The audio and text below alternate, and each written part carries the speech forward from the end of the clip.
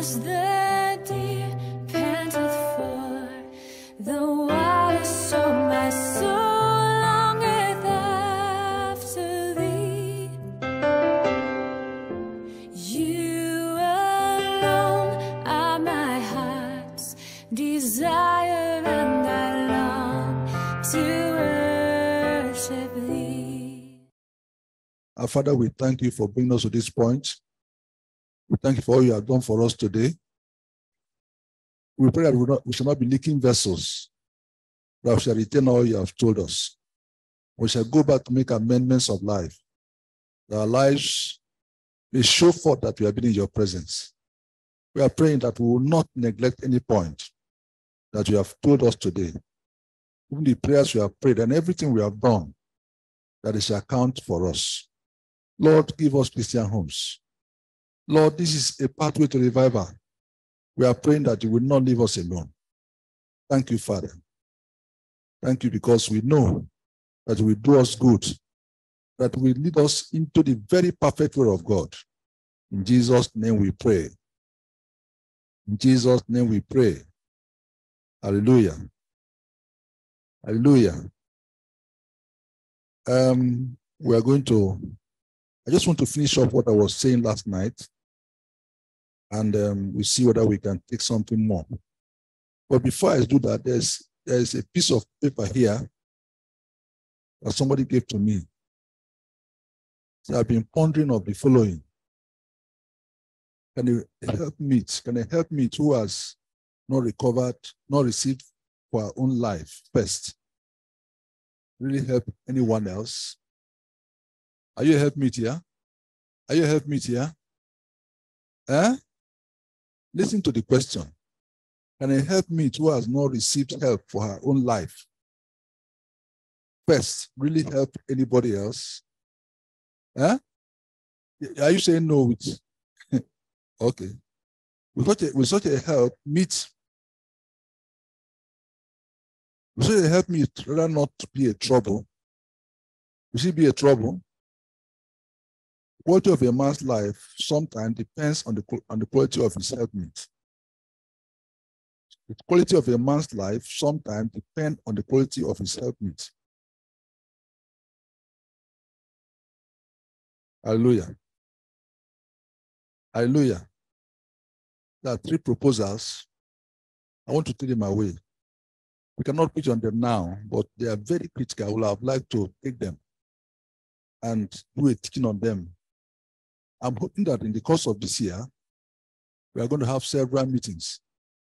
I don't know whether we're going to have several, at least one meeting on the Christian home again. It's very needful, is it not? Very needful. All these little girls I'm seeing here, you need to be built up. Because you are going to occupy somebody's home. You are going to be a pastor's wife. You're going to be anybody's wife. And you're not yet built up yourself. You're not an ajebota. I don't know how you can help. So we are going to really, some points are coming out, and I think we are going to really take them up in further issues. Is that all right? So please pray along with me that the Lord will give us grace. That we will, I want a training for the women, a training for the men, and that we should take it seriously. And when you go home, check your daughter. She's very beautiful. She's in the campus. And she's about to get married. If she comes to get married to somebody you know very well, will you allow her to get married? These are the areas where our home begin to fail. All right? Let us take this matter seriously. I think this meeting is very critical for us because it's beginning to point out issues. And if we are serious with ourselves and we go back, I think God will help us. Amen? Don't look at your partner first. Look at yourself. The problem may be with yourself and you're looking at your partner. So God will help us. When these questions have been asked here into your heart, think of them. A helpmate who is not ready to help. What will she be? What will she be? What will she be? Papa, trouble. Not a help, but a trouble. If you marry a trouble, you are unfortunate. So God must help us. Sister, are you a trouble? Okay, I hope you're not a trouble. But these questions were asked by a lady, and she must have known what she's asking. And this is a wake-up call for all of us. Really, mothers, you must train your daughters very well. Really, mothers, you must train your daughters very well. Mothers. Oh my God, mothers. Are you here?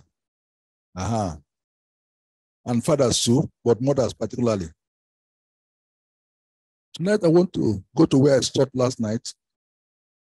I want to round up what I talked to you about last night. Talking about courtship. We're seeing how God made the woman for the man. And let's go to verse 23, 24, and 25. Then I go to verse chapter 3 a little bit and see how far we can go. Now said, this is now bone of my bones and flesh of my flesh. She shall be called woman because she was taken out of man. Therefore a man shall leave his father and mother and be joined to his wife, and they shall become one flesh. They were both naked, the man and his wife. They were not ashamed. Hallelujah. Hallelujah. When God had made the man, the woman, and brought her to the man said, wow, this is now bone of my bones and flesh of my flesh. What's the woman? Bone of and flesh of. That's what it is. This is looking impossible for us sitting here physically, but this is what the Lord made it. Marry a wife and she's not your bone and not your flesh. Then you are in trouble. From what God made in the very beginning, we are seeing that your wife should be your bone and your flesh. Is that also? Every man touch your bone. Every man touch your bone. Touch your bone. Can you see your bone? Can you see the flesh attached to it? What's your wife? When you say foolish, what are you saying?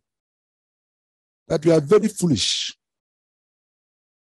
When you say an idiot, what are you saying? That you are number one idiot. You know, if we understand Bible very well, there are some mistakes we cannot make. They are costly mistakes. Your wife is yourself, whether you like it or not. And you should be tender with her. You should really handle her with care. See, many women cannot perform because they have been cowed. They have been handled very, very badly. It has been a great help for you, but the way you handled her is not good for her. She has become timid. She has become something that is not for you. Let's take these corrections. They will help us. This is now bone of my bones and flesh of my flesh. And stop looking outside for your bone and your flesh. When you married, and they gave you time to do courtship, Abi? And they gave you time to do everything. And after you went and signed the dotted lines, they say sign, you sign. You cannot now say that you don't know that it's your bone and your flesh. That's why we have a courtship. There are other women around. If you think that they are better for you, then you leave your wife and go and marry them. But once you are married, once you sign dotted lines, wife becomes what? Your bone of bones and your flesh of flesh. Are you hearing me? Are you hearing me? No matter how she behaves, no matter what she does, she is your bone and your flesh. And I wish God will give us a second chance. Oh, to talk rubbish to our mouth, to go and marry another woman for 6 months and then come back. and check between her and your first wife, which one is better? How many of us will like that? I know you will like it. But I'll not give you a chance. I'm not God. But in case God gives you a chance, then you have a right to come back and report to me. You see, I'm afraid of what is going to happen if we don't correct our homes now.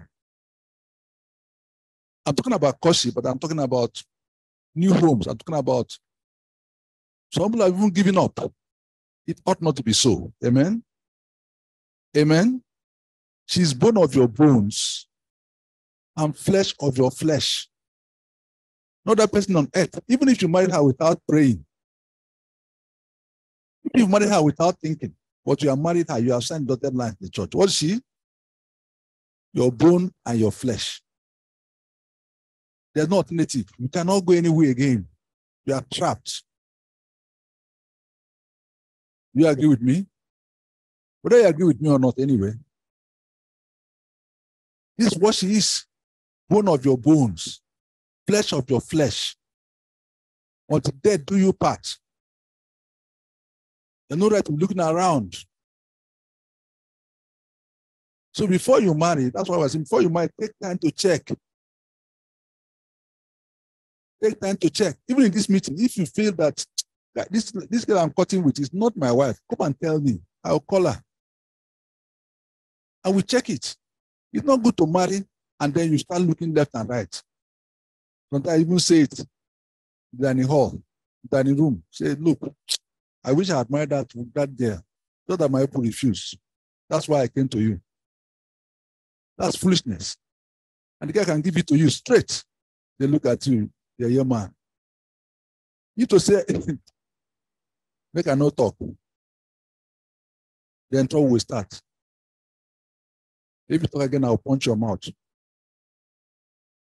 And then you come to me and say, look at this, what you will say what you said first.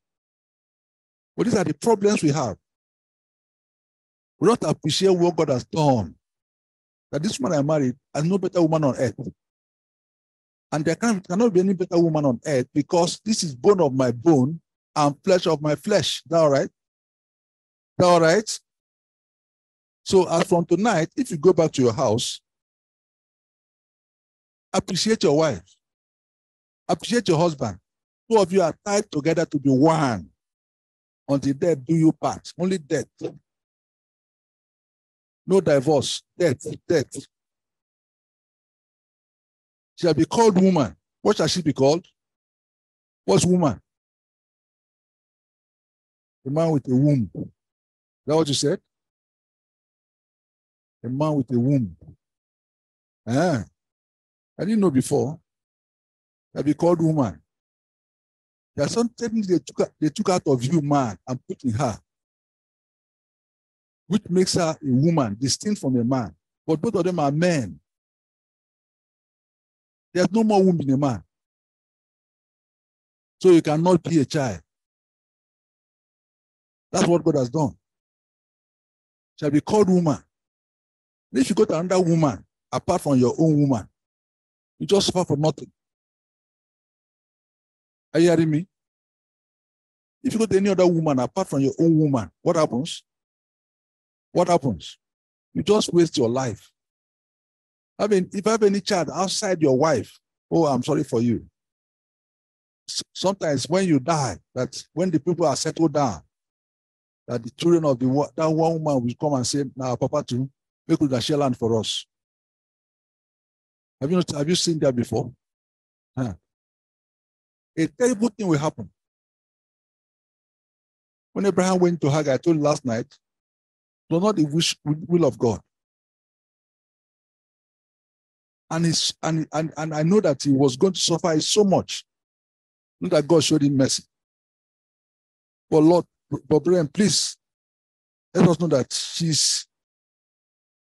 shall be called woman. Does she behave like a man? Does she behave like a man? No. The Bible said, dwell with her according to knowledge. Is that what the Bible said? As the weaker vessel. As somebody you can help. Don't ever treat your wife as even if your wife has become a man, never treat her as a man. You must treat her according to knowledge so that you will do well with her. Hallelujah. She's your woman. That's the only name she was called at that time. Because she was taken out of man. Where was she before? Inside. And they took her out to make her your wife. And believe me, this is the truth. So if you are going to marry her, where must she go back? Where must she go back? Inside you. It's not possible to quietly visualize, but this is the truth. If she must be your wife, she must go back into where she came out from. You are two, but you are not two indeed. You are one. This has implications. This has a lot of implications. But we don't look at the implications when we talk. No third party must come into this. That is why you must be careful who you marry. You must be careful how you marry. You must be careful when you marry. Amen. Amen. Because she was taken out of man, that's why she's called a woman. I'm going to be very brief on this passage tonight because I know you have learned it before. But to repeat something over and over to you again means God wants you to hear it again. Maybe tonight God will make you to realize that you have been making a mistake. This woman is your bone and your flesh. She will be called a woman because she was taken out of man. She bears your children because she has a womb. You don't have a womb. You have the sperm. But that does not mean that you are all and all. If I was going to be particular about this passage, I would have said you go back now home and change all your accounts, change all your documents to Mr. and Mrs. In some of our tribes, when a man dies, who comes? Yeah? When a man dies now in some of our culture, who comes? The brothers of the man. So why is it on the cushion? Sit down on the floor. Before we talk anything, sit on the floor first. Then they go to the rooms and begin to search. They take the account. They want to know how much the man left. They know, but that is not their business. When do you solve this problem? You know when the woman is about to die. Are you hearing me? You should live with her as your wife. No other person should know your account. Tell your parents that they should know your account. They have trained you. Thank you, sir. We must marry as Christian brethren. If you are afraid of your wife, don't marry her. Hallelujah. I'm saying this with certain reservations in my heart concerning some marriages that I have seen which not meet the test of time.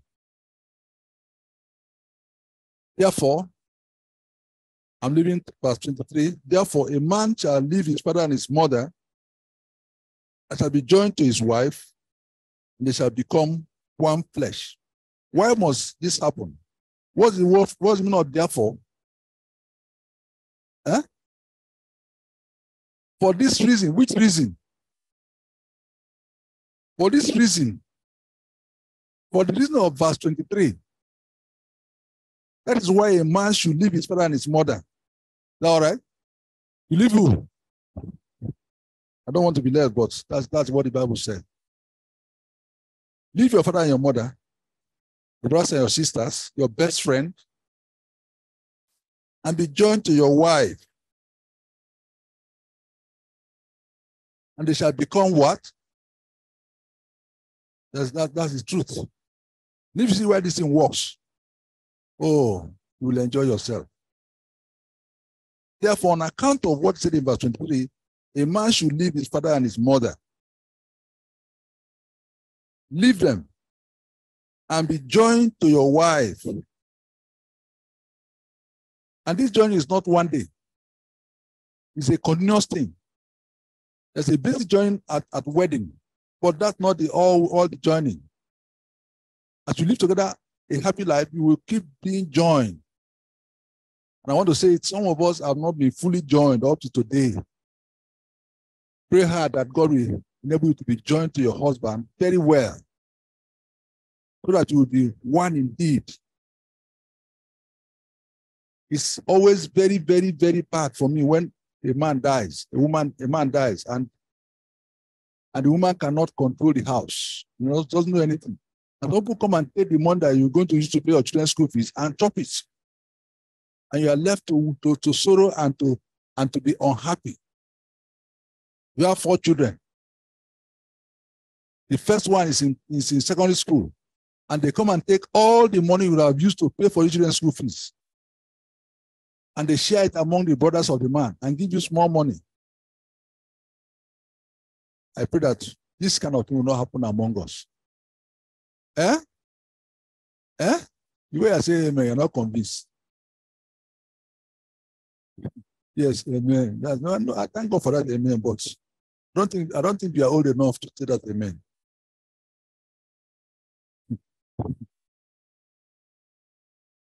Hallelujah. I'm saying facts that we don't observe. When something happens, maybe when you start walking, you say next of kin, you write your father or your mother or your brother.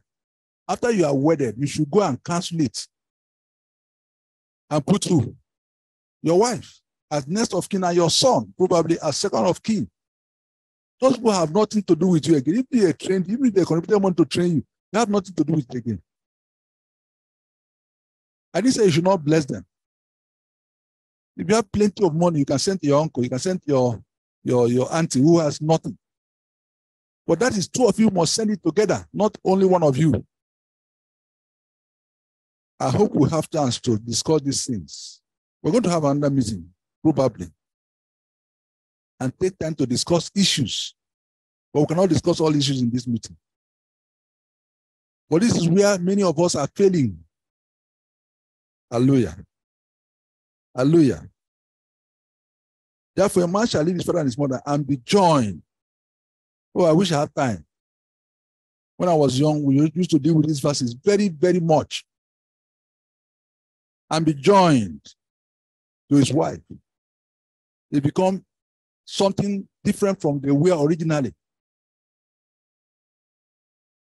And they shall become one flesh. And they continue to be one flesh more and more and more and more as days go on. Hallelujah. This is why I say to you, you must not marry without being sure. You must not marry in a hurry. You must not say when we marry, we'll put it right. It will not be right. The period of courtship is a very important period in a marriage. If you didn't utilize your own very well, then you have nobody to blame. These are issues that should be discussed well during courtship. Well. And 2 of you agree. You discuss your finances, you discuss everything about your lives. Because you're entering something which your parents, your brothers and sisters have no right to come in. And that when you quarrel with your wife now, your wife goes to the family, the husband goes to the family. Are you trying to bring a village war? Why are you going to your family to go and report your husband? Why are you going to your family to report your wife? It's foolishness. Why don't you go to the brethren? Why don't you come to me and report? Rush to your father. And you look at what she's done for me. Man said to his father, don't mind. I will bring her. We will deal with her. And we keep having these problems. We keep having these problems. But let me talk about courtship now. If we court well and we marry well, therefore, I will leave my father and my mother and be joined to my wife. And this joining is not once and for all. As we marry, we continue to join in. And they shall become one flesh, one.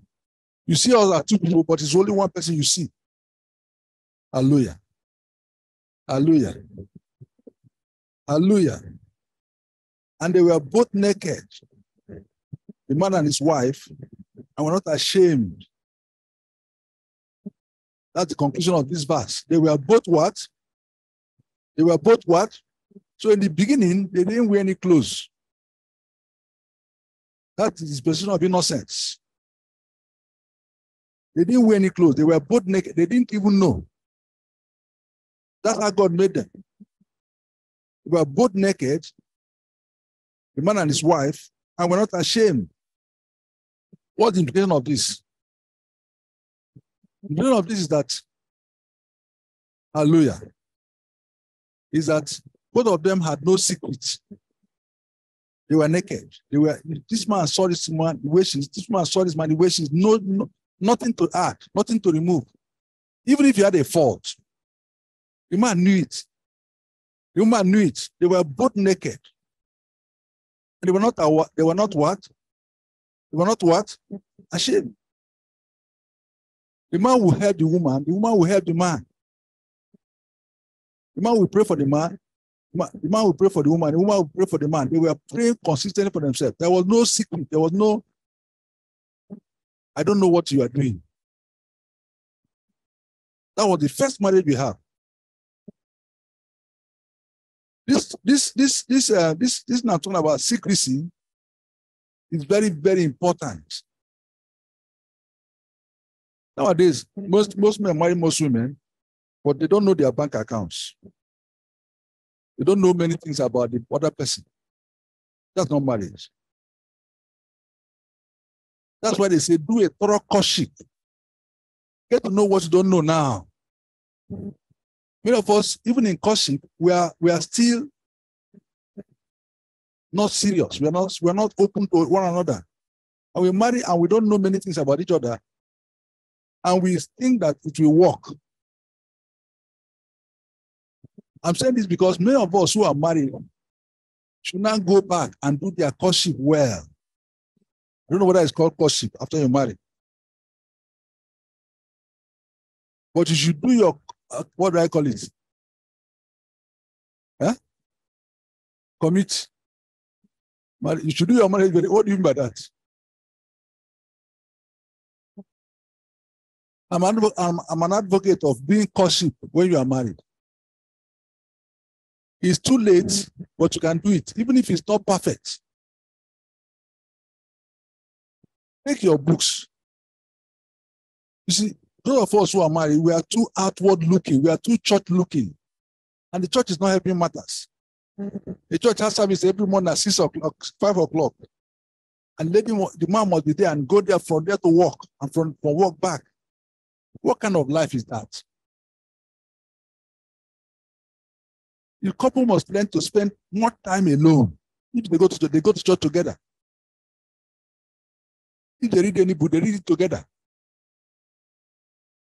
Help yourselves. Hallelujah. The Lord will help all of us in Jesus' name. Hallelujah. So, I want us to pray now. I want us to really pray now that God will intervene, that God will come and show us mercy, that God will do something new in our lives, that God will change the way we think, that the flesh will go away, that Jesus will take his place in our lives. Can you pray? Can you pray? Can you pray? Can you pray? For further inquiry or counsel, contact Threshers Media Center, number 1, Refuge Close, Ongwambarde, Sabon Tasha, Kaduna. Telephone numbers 0814-408-9412, 0805-845-5719. Email address threshersteam@yahoo.com, or you could visit our website at www.threshersteam.org.ng.